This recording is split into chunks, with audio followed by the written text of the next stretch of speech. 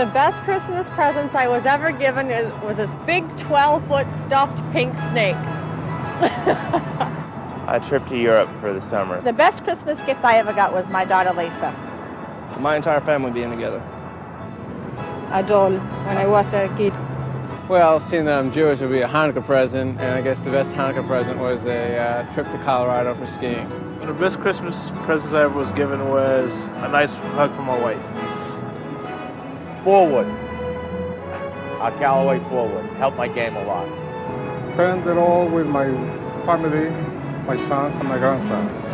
One of the best Christmas gifts I was ever given was the birth of my son on December 23rd of last year.